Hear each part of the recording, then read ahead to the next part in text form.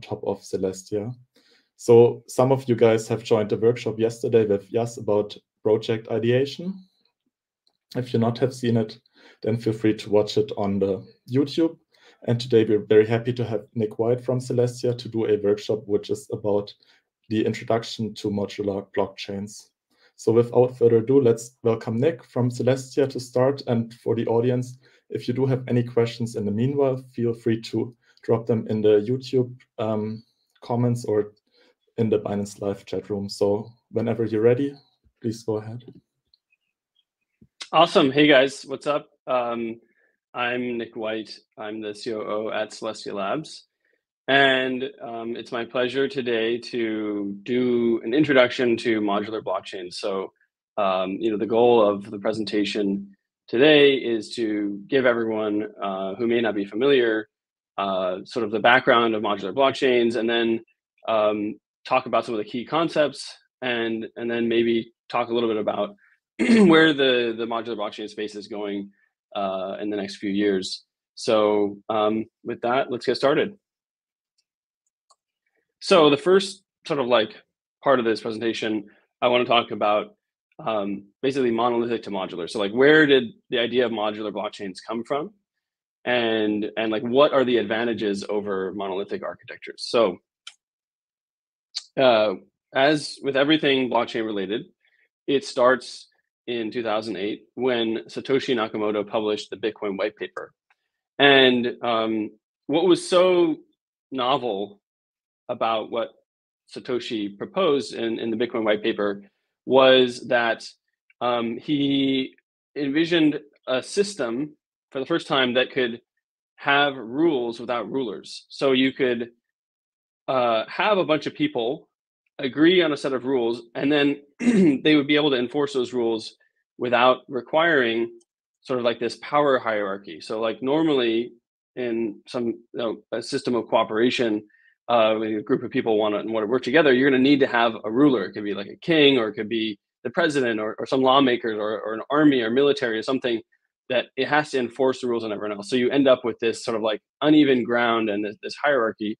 And the problem with that, with those kind of systems, is that ultimately, you have to trust the rulers to uphold the rules faithfully.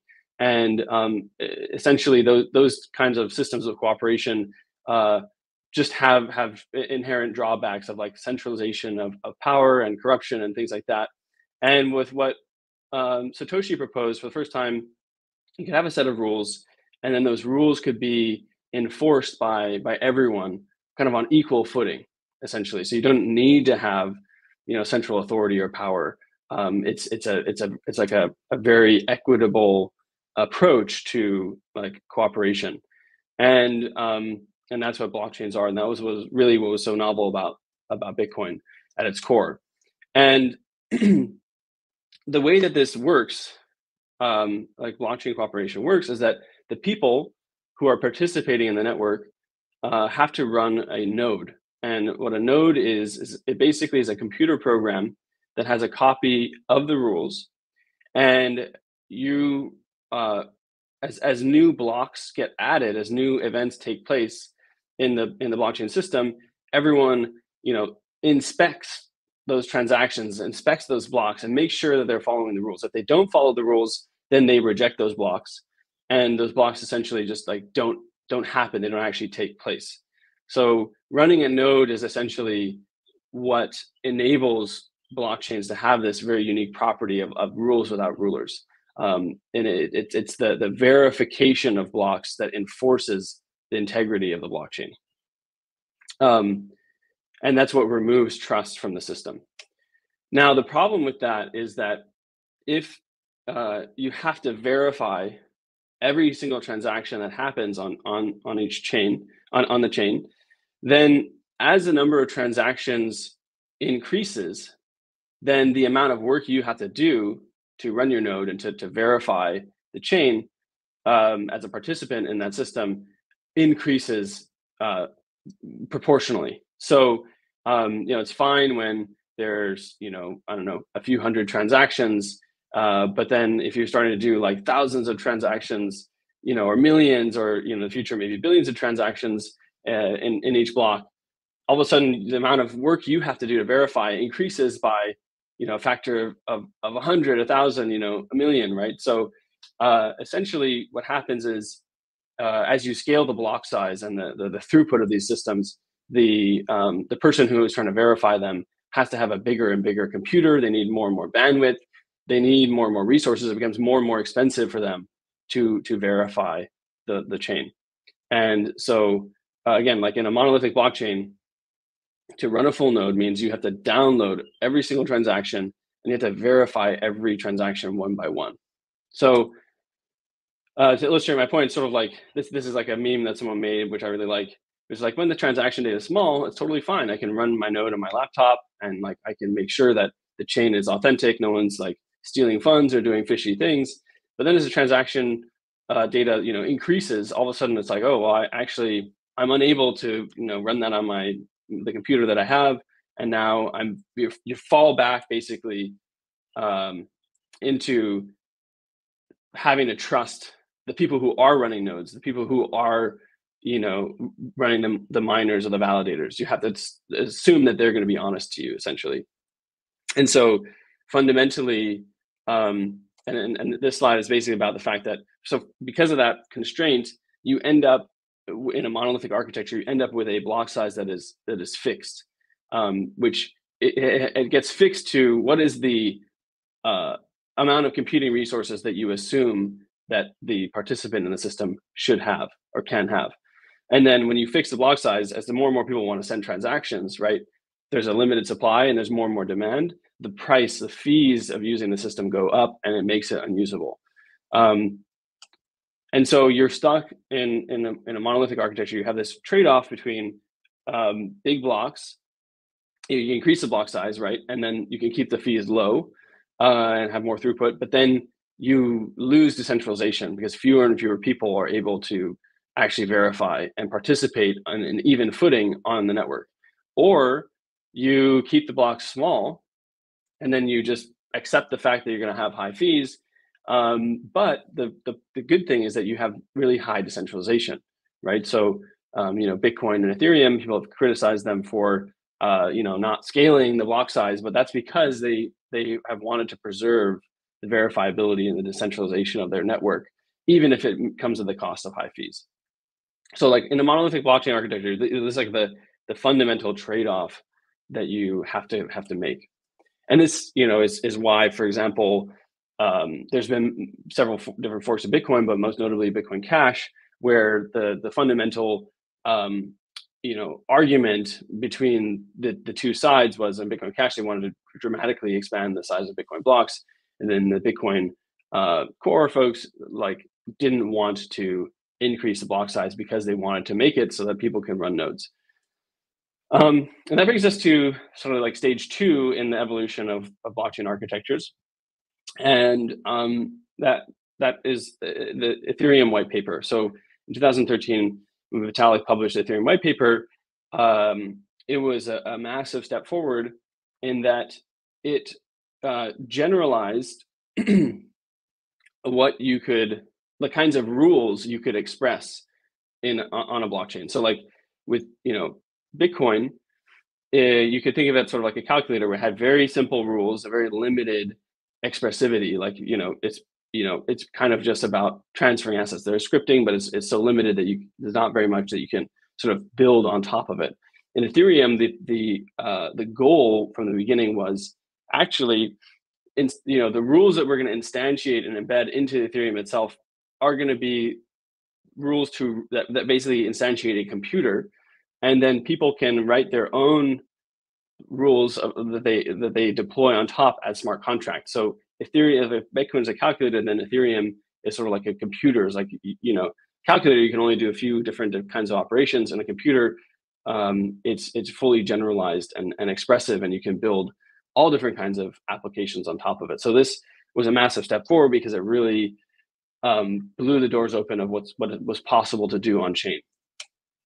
But the issue though was that on the Ethereum computer basically has a built-in operating system or like virtual machine, and that is the EVM. And the issue there is that sort of like, imagine you were given a new computer, but it only ran Windows, for example. But you wanted to write or run Mac apps or Linux applications. You wouldn't be able to do that because the computer just, you couldn't like uninstall Windows and reinstall Mac or Linux.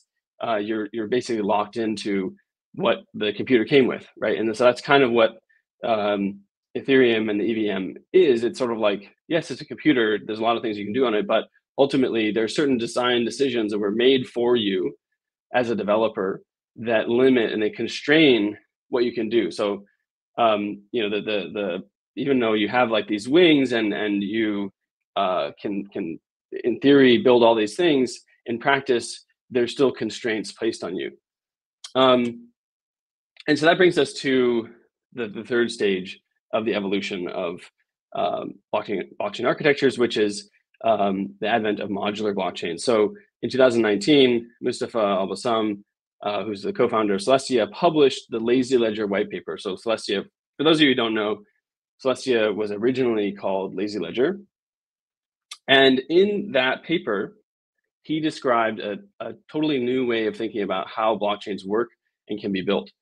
And essentially, the key word is modular. So in his vision, he realized that if you go back to the first principles of blockchains, there's actually, a handful of different functions that are happening under the hood. And when Satoshi and other folks first designed blockchains, they unconsciously coupled those functions together into one monolithic system. But if you go back to first principles, there's no reason that those functions all need to be bundled and coupled together. And so what you could do is actually unbundle the stack and build separate layers, separate protocols that specialize in those functions. And then you layer those pieces back on top of each other and you still have the same functionality. You can still build the same applications, but all of a sudden you solve a lot of the core problems that monolithic blockchains face. So first is scalability. So, as we talked about, blockchains are all about verifiability. That's what makes them decentralized and secure, and removes trust and like equalizes power. So in a monolithic system, to do that, you need to run a node, right? So in a monolithic system, as we mentioned, running a full node means downloading all the data and verifying every single transaction. In a modular blockchain system, because of the advent of two key technologies, which we'll talk about more later, but data availability sampling and rollups, it totally changes the scaling properties of running a node, such that instead of downloading all the data, you can download just a tiny sample of it.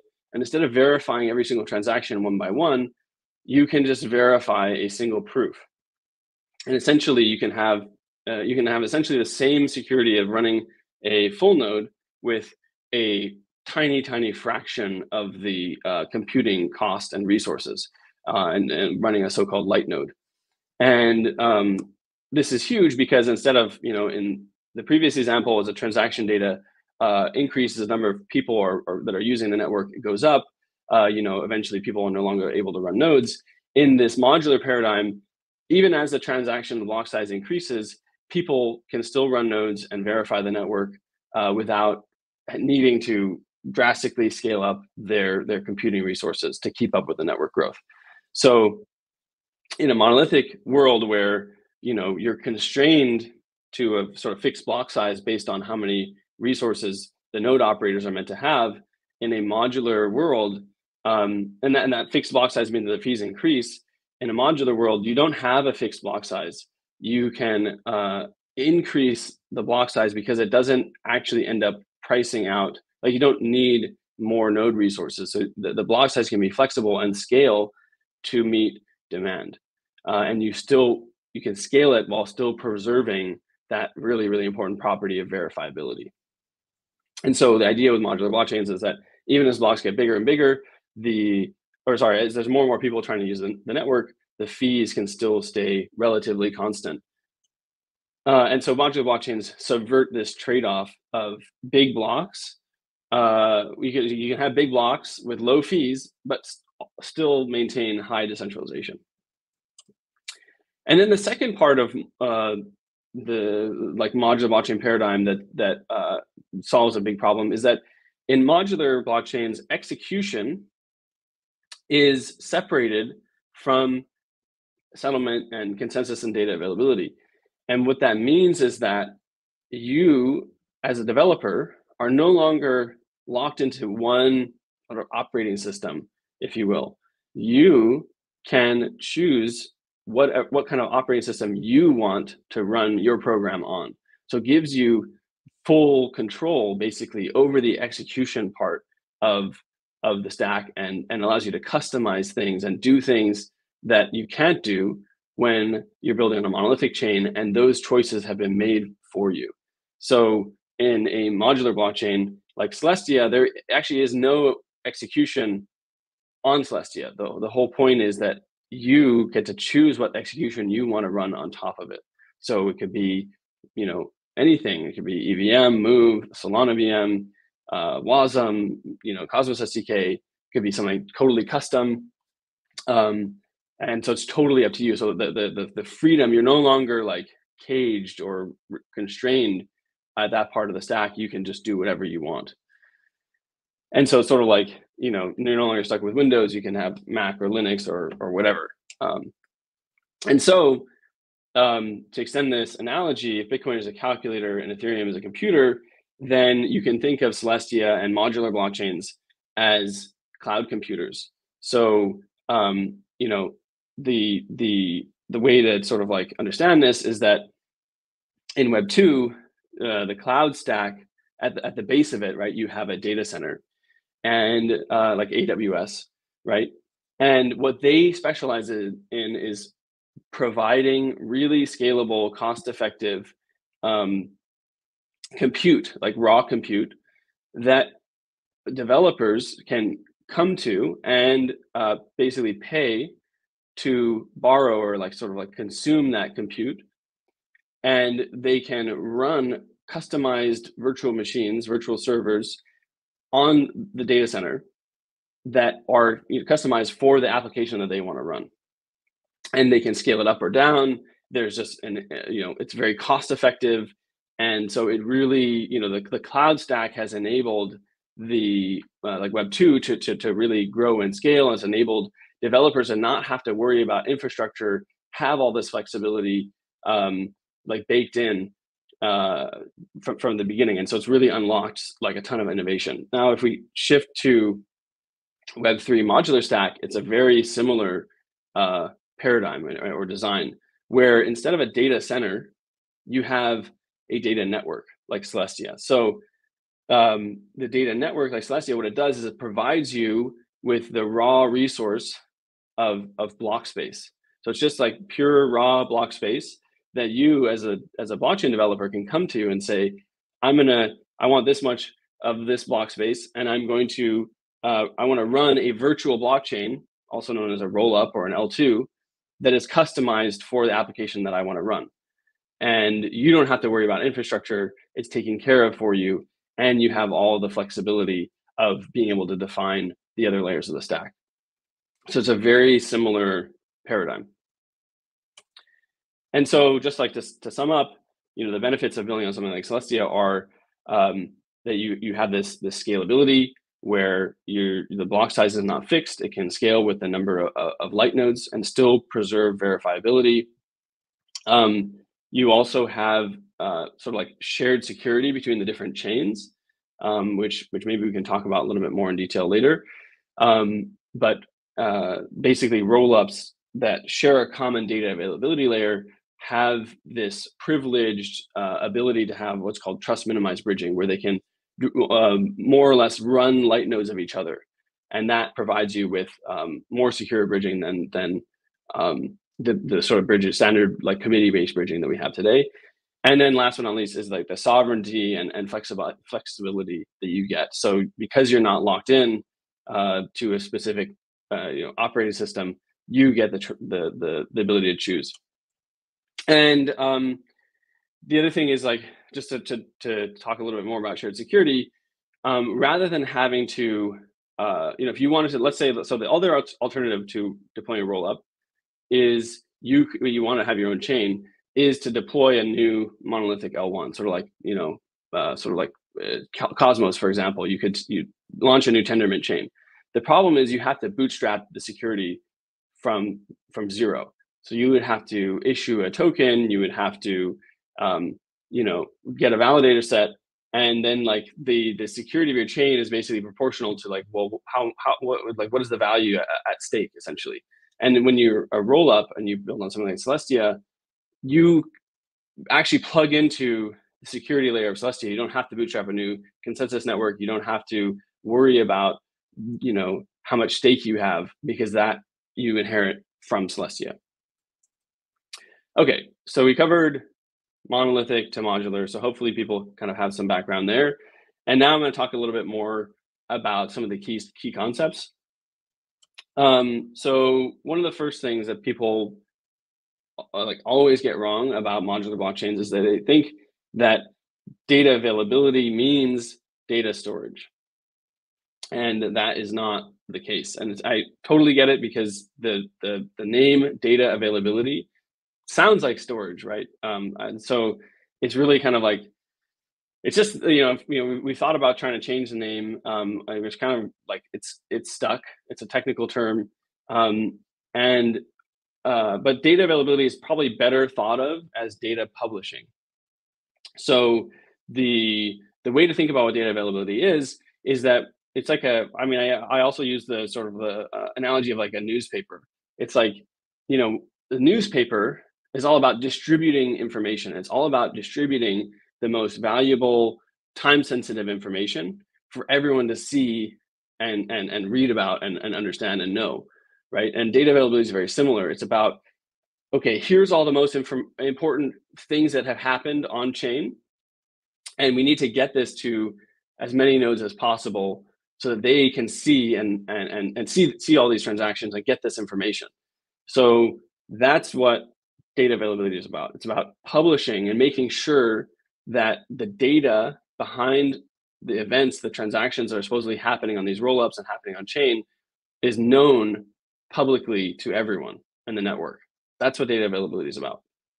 And data storage is something that's very different.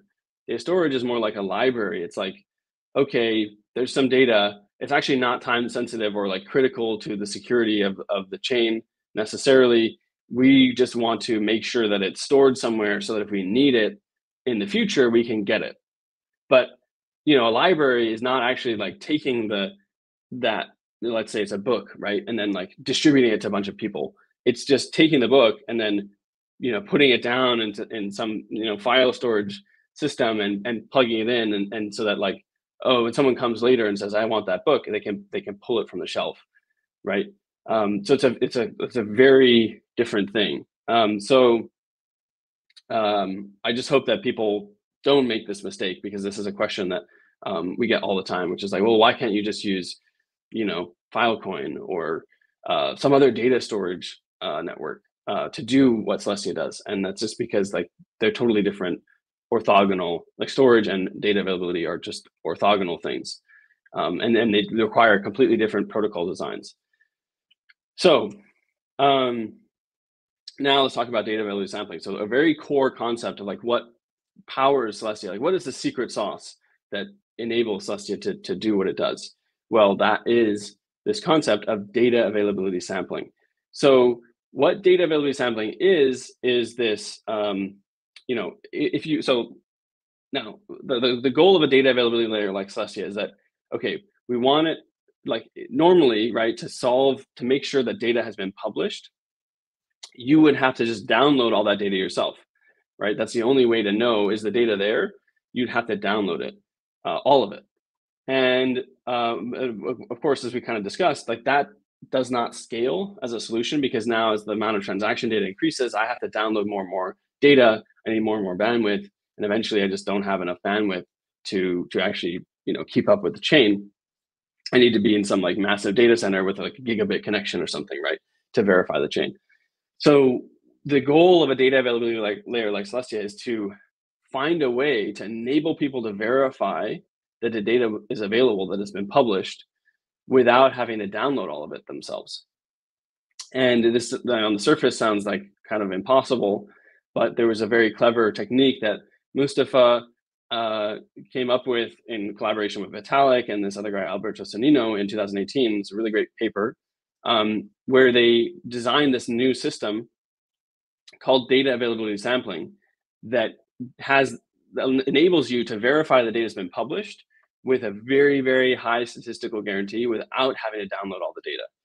And we'll talk about that more in a little bit. But the point of that is that now all of a sudden you break that trade-off, right? You can now have big blocks, gigabytes of data per block, let's say, and you just have to download a few kilobytes, or I don't know, maybe tens of kilobytes, basically, to verify that all that data is published. So let's talk about that a little bit more. And so one of the core technologies behind data availability sampling is the same thing that we use in CD-ROMs and QR codes. Is called erasure coding. And basically what erasure coding is it adds redundancy to a file, like a data file. So if you have your CD, right, encoding an MP3 file, now the problem is if the CD got scratched, right, then all of a sudden you wouldn't be able to recover the file. You'd be missing parts of it. So what they do, and obviously it's going to get scratched, or maybe the copying of that data is not actually perfect, right? So what do? They add redundancy. So if the original file was 1 megabyte, they're going to add extra data to the end of the file, such that if you lose any part of it, any smaller part of it, you can still recover the original file. And so all of a sudden you have it's like a self-healing data file, if you will, right? And the same thing is using QR codes. Like you can try for yourself and scan these two different QR codes. Even though one is missing, a large chunk, it still works. And the reason, you can cover up different chunks of a QR code and it still works because it has this redundancy baked in. Basically, the way that data availability sampling works under the hood is that, maybe I'll go back to this slide. You can imagine that if you have the original block data and you extend it using erasure coding, you make it bigger. Now, if someone wanted to hide even a small part, make sure that no one could know the data that was in this portion of the block, they would have to make sure that because the data would self-heal. If they just hid that part, the remaining extra data is going to be enough to heal and recover what was trying to be hidden. So now all of a sudden, if you want to hide any part of the block, you need to hide a really large portion of it. So let's say we extended the block by 2. You need to hide 50% of the overall block to hide any of it, right? So all of a sudden you have this property of okay, now you have to, if you're trying to hide data, it needs to be a large amount. Now what you layer on top of that is a sampling scheme where you choose random chunks of that block to sample and say, hey, you block producer, give me that data. Let me make sure that it's there. And every time the block producer is able to basically respond with a proper sample, then you become more and more confident that the block data is actually all available. So it's kind of like flipping a coin where, if it keeps coming up heads over and over again, you become more and more confident that it's always going to come up heads, right?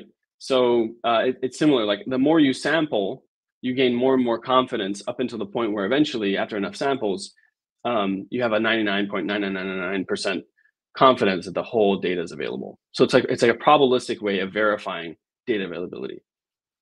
And this is the paper. I encourage everyone to read it.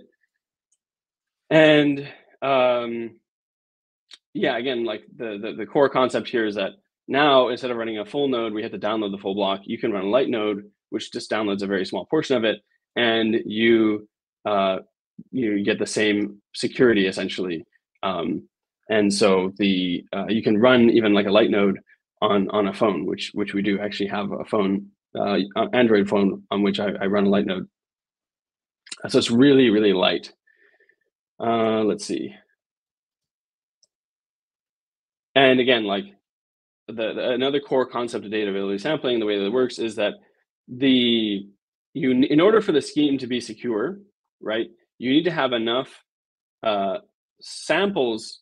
You need enough samples to be taken among all the light nodes that they can perform the self-healing operation of the block data. If you don't have enough people sampling, then it's possible for them to for the block producer to basically like trick a bunch of light nodes that the data is available when it's not. So you need to have a minimum number of light nodes such that they're going to sample enough of the block data that they can recover the original block. And so that's why you have this property where as long as there's enough light nodes in the network, you can securely increase the block size without losing the verifiability property. And again, like a light node is very different to a light client. So people may be familiar with a light client from other chains. So a light client is basically tries to it's a similar thing. It's like, okay, well, let's say you don't have enough resources to run a full node. You want to run something that at least gives you some level of security to verify the chain. And essentially what a light client does is it just looks at the block header and says like, you know, does this have enough mining weight behind it in the context of Bitcoin? You know, there's like the consensus rules basically being followed. And or in a proof of stake thing, is like, oh, did enough of the validators sign off on this block header? And if they did, it just says, okay, I'm going to trust. I'm not going to actually look inside and inspect that they, you know, followed the rules in these blocks. I'm just going to assume that the validators were honest. And so, you know, you can verify things this way. And this is actually also how, by the way, you know, committee-based bridges work. Like, for example, IBC, they run a light client of another chain in their chain. And the problem is that then you're trusting the majority of validators in the other network to be honest, and they could just lie to you, right? They could actually say, they could conclude and be like, you know what, actually we're going to break all the rules and mint $1 billion to ourselves, and you know, that other chain's not going to know about it, or this user is not going to know about it. And a light node is something where you don't actually have to make that trust assumption. You are actually verifying the chain more or less directly. It's not the same security as a full node, but it's essentially the same. And so you're not just like checking the header of the chain, you're also sampling the data behind it to make sure it's available. You're also verifying the fraud or ZK proofs of the rollup execution layer that you care about. And so light clients, that's why like the phrase light node originated from this idea of like it's like a portmanteau of like full node and light client. So it's like the resources of a light client with the security of a full node. So it's a light node. And then another concept to think about in the modular stack is you have different flavors of rollups depending on sort of how you mix and match the different components, right? So maybe, you know, the standard rollup essentially has at the bottom like a consensus and DA layer like Celestia or Ethereum. It may have a different settlement layer, or that could be, you know, in the case of Ethereum, it might be Ethereum itself. And then you have this sort of execution layer on top. There's a bunch of different ways you can build rollups. And that's part of what's so exciting about modular blockchains is like mixing and matching of different components. So for example, Celestium, so what's most popular right now is that Celestia is being used as a external data availability layer to Ethereum L2s, which is sort of what this like Celestium column represents, which is that you're running your rollup, it's posting data to Celestia, but it's settling to Ethereum.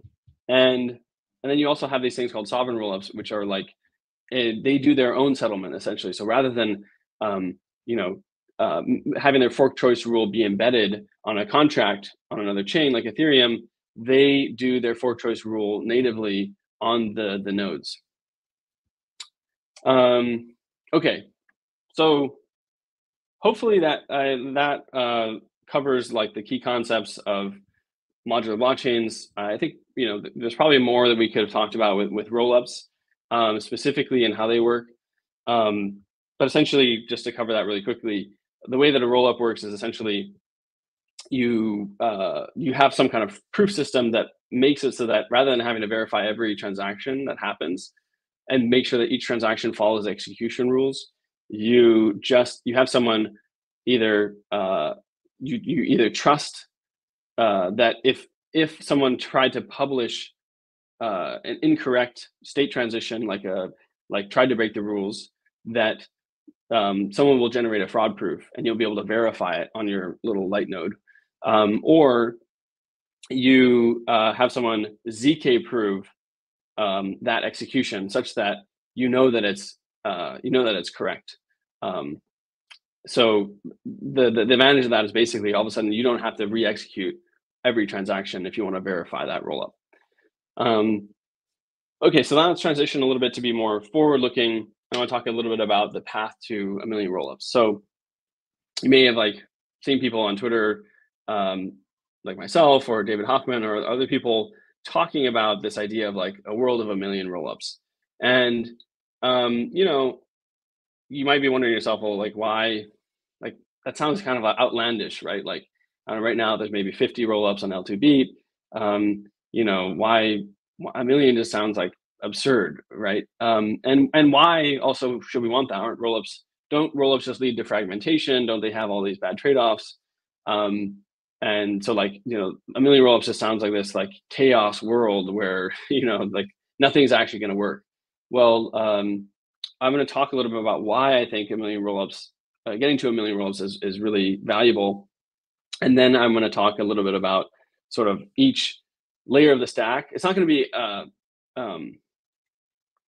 to be sort of exhaustive because there's just too many things, the modular sort of stack is really growing, and there's just so many different things happening that I can't cover everything in this presentation. But this will give you a high level overview of where we are at each layer of the stack on the path to 1 million rollups.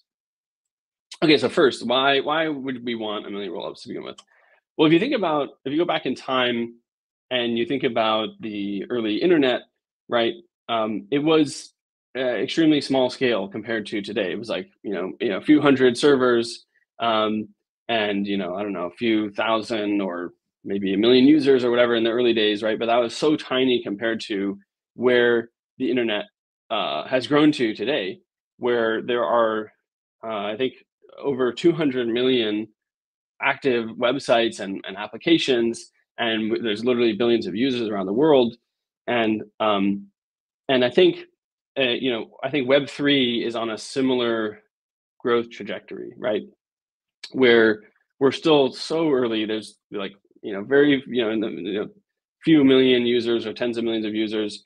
We have a few hundred chains, but where we're going to is this really rich, diverse world with way more applications and chains and users. And I think that this is kind of a prerequisite to achieving the true promise of Web3 is we need to, part of why the web has been able to be successful is there's just so much experimentation, right? And I think cloud, as I mentioned, had a big part of this where the more you in order for the web to get to where it is today, right, there needed to be very scalable and flexible infrastructure for developers to build on. Scalable because okay, well, how are you going to get 1 billion users and hundreds of millions of websites if there's not some kind of solid infrastructure that can actually support that amount of activity and usage. And then second, flexible, because if we want to the way that the web 2 kind of unlocked all these killer use cases is that by lowering the cost of innovation and experimentation, people were able to just build stuff and ship it and iterate and experiment at a low cost. And so that's why we have all the amazing applications that we use every day, is because it became very easy to experiment thanks to the cloud. And so I think modular blockchains have a similar goal of they want to be extremely scalable for all the technology, the technical innovations I mentioned. And then second of all, they want to really make it easy and flexible to experiment, right? So you can now like go into the execution layer and try new things that have never been tried before.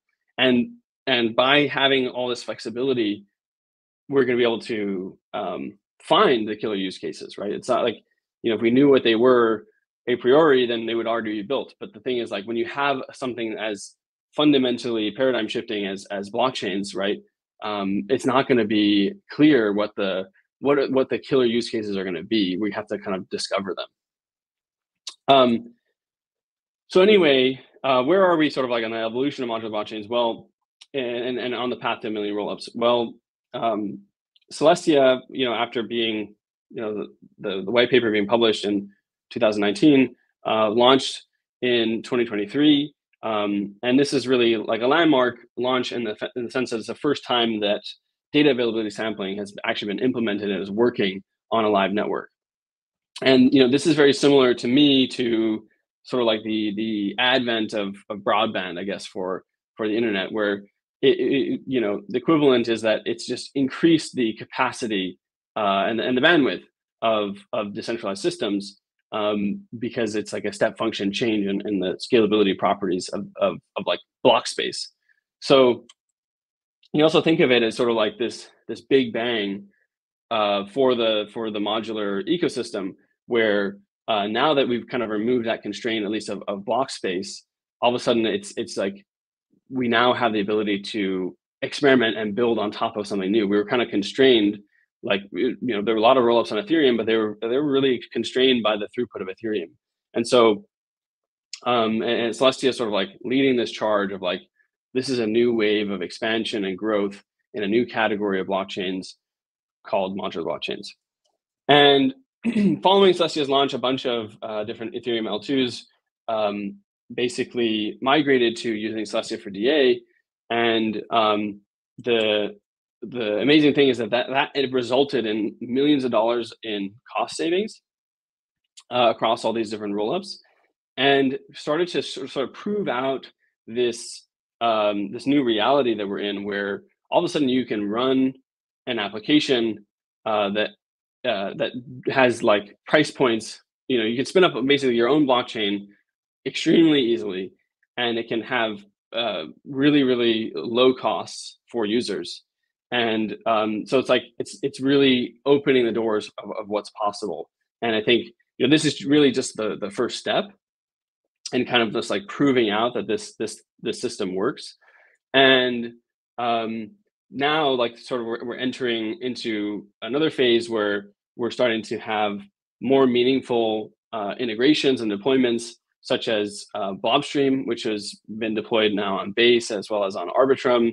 And essentially what this unlocks is the ability for people to deploy L3. So rather than only just settling to Ethereum with Celestia underneath, now you can settle to Base or Arbitrum, or frankly, maybe in the future, even Bitcoin, or insert other ecosystem or settlement layer into that mix.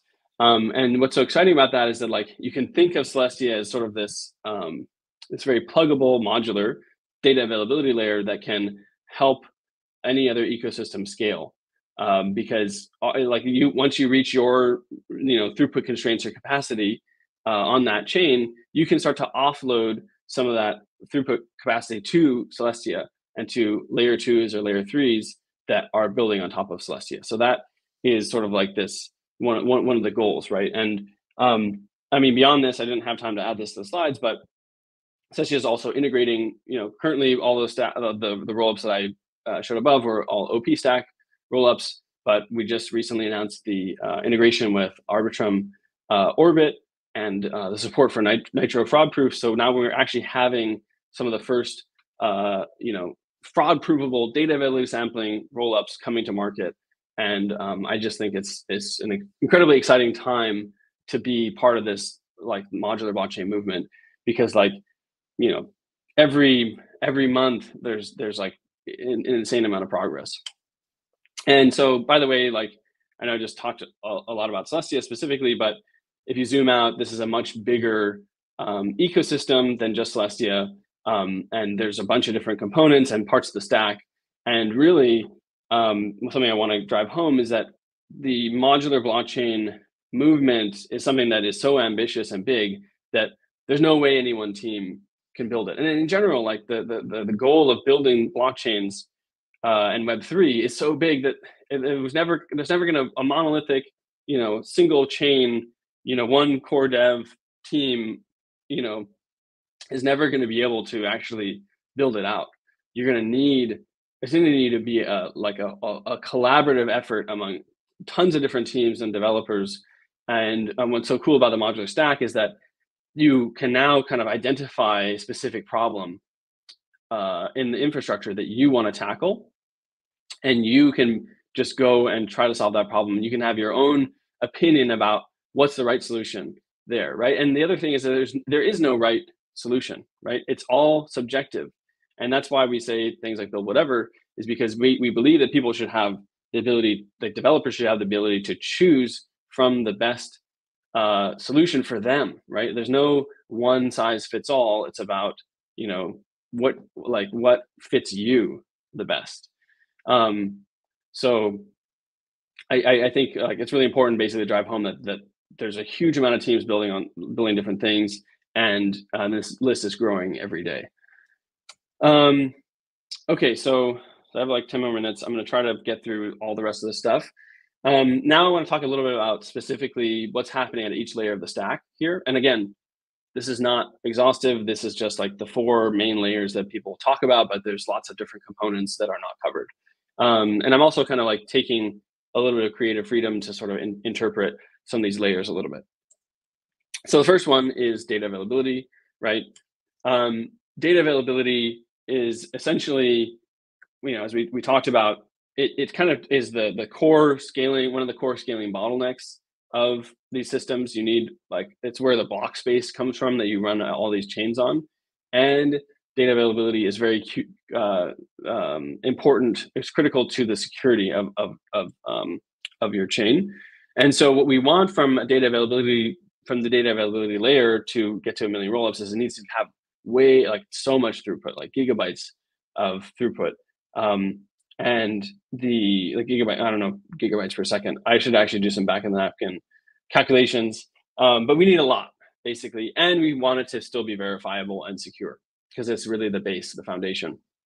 And so where we are today is that Celestia launched recently, EAP 444 launched, and that increased the throughput capacity of the DA layer quite a bit, but still, orders of magnitude away from where we need to be for this future of 1 million rollups.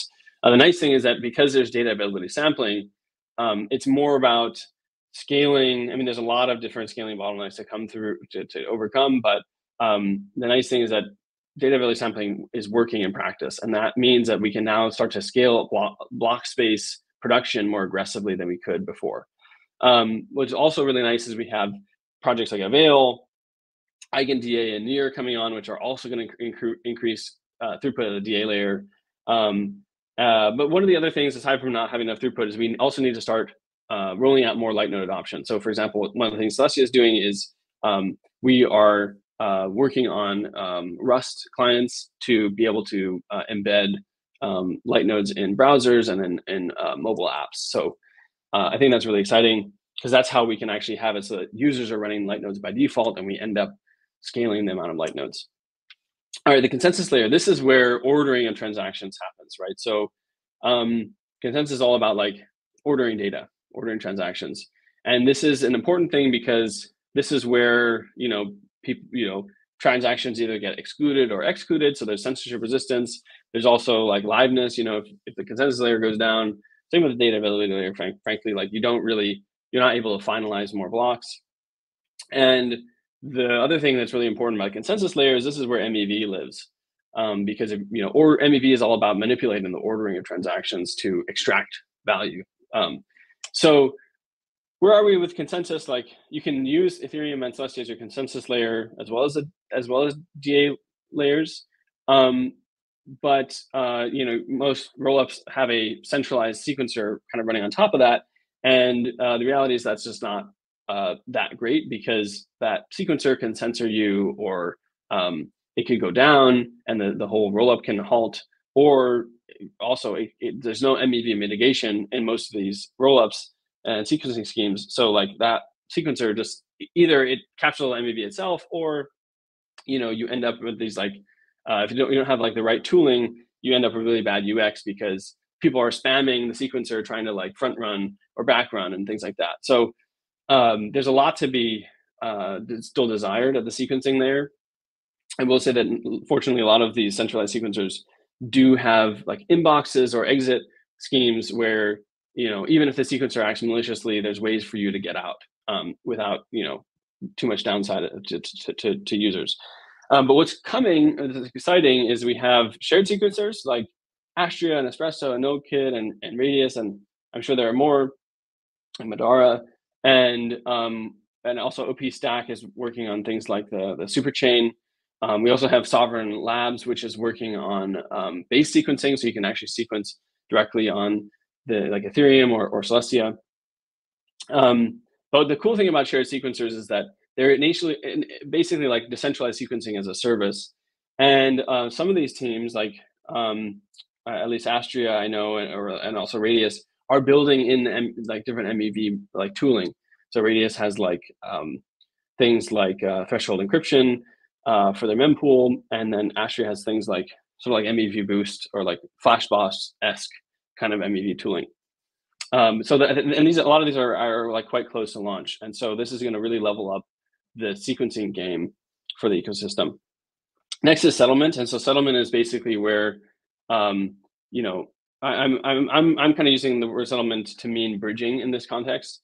So it's basically like, well, when you have all these different rollups, they're going to need to be able to connect with each other and interoperate with each other. Otherwise, they're just islands isolated from each other, and then you don't like the functionality is isolated and so much smaller. We don't want to have this fragment. It's like basically overcoming fragmentation is the way to think about the settlement layer. And we're definitely going to need that if we're in a world of a million rollups. So where we are is like we have a lot of cool bridge. I think there's a lot of cool committee-based bridging solutions.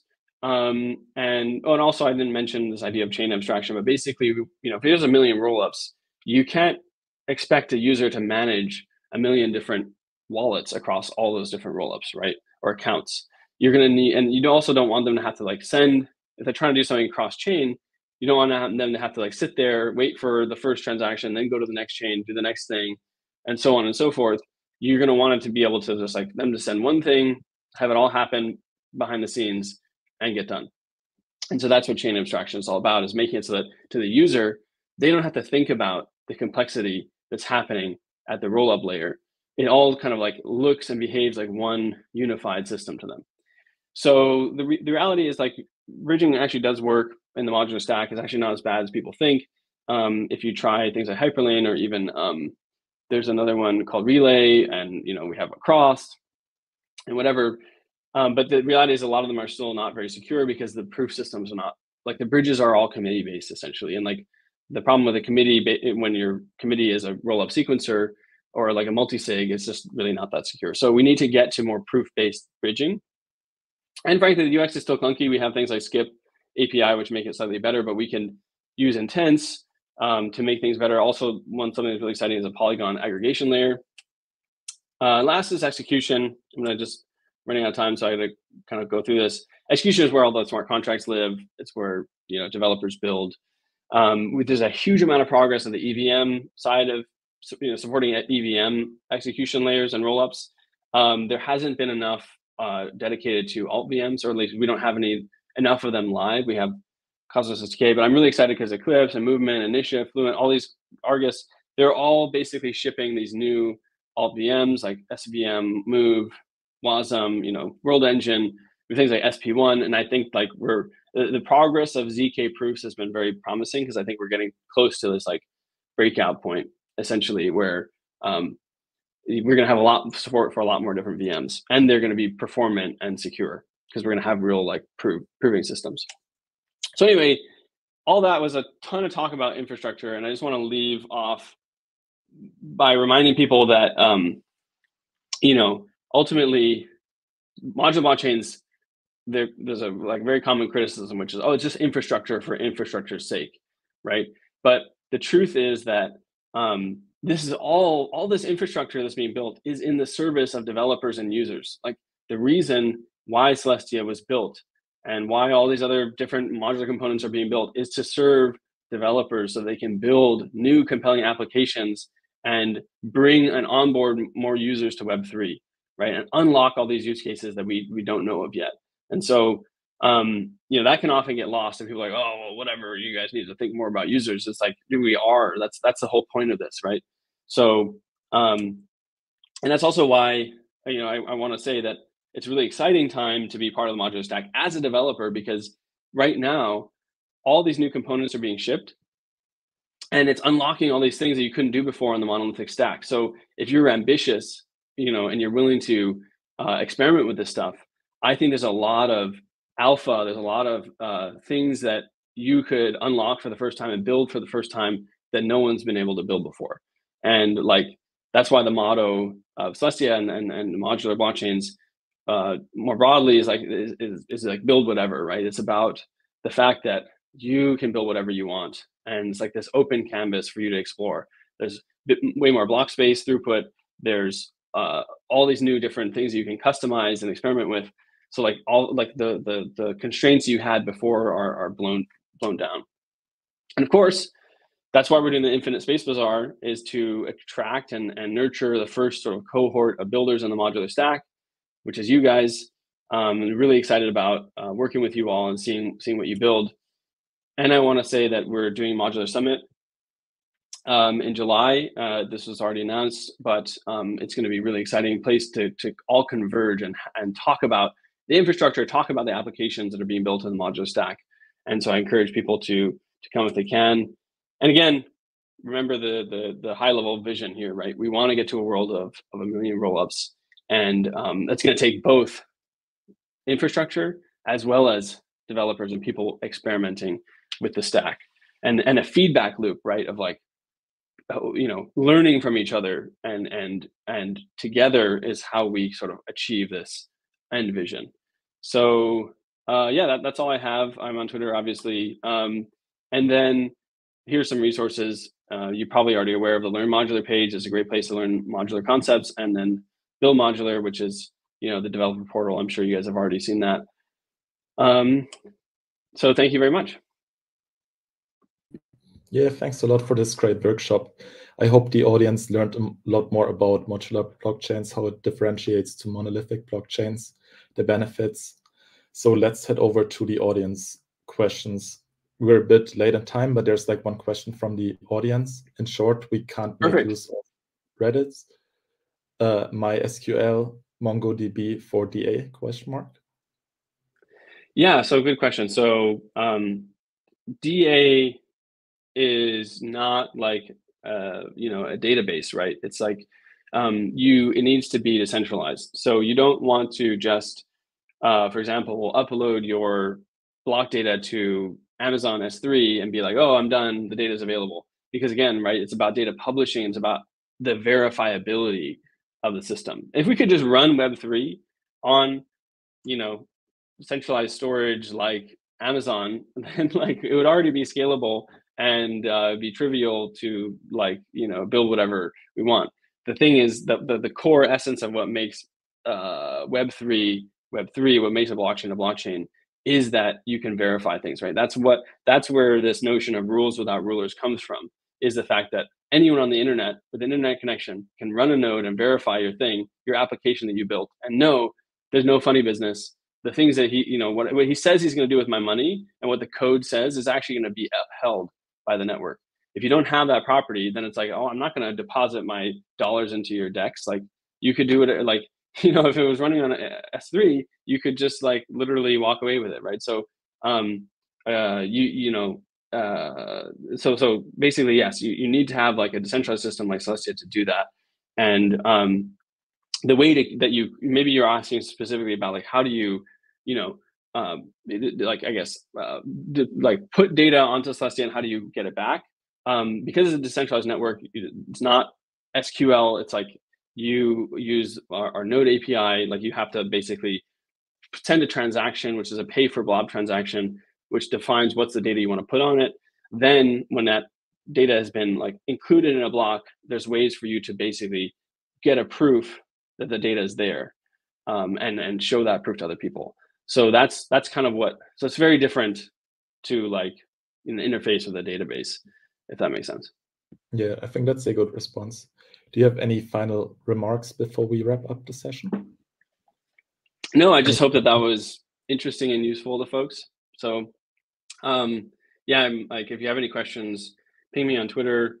And I'd love to, share more knowledge if I can be useful. I just want to see what you guys build. Like, I'm really excited. And so also if you have ideas that you want to float, like I'd love to hear them. So build whatever. So thanks a lot for the session. Thanks, Nick from Celestia, for joining us today. There will be another workshop tomorrow at the same time. And also next week are a few other workshops.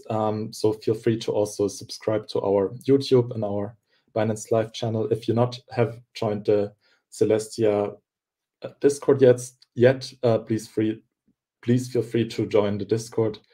Yeah, there's a lot of support, mentorships that you can get in order to build a cool product. So thanks a lot for joining us today, and see you soon. Thanks, everyone.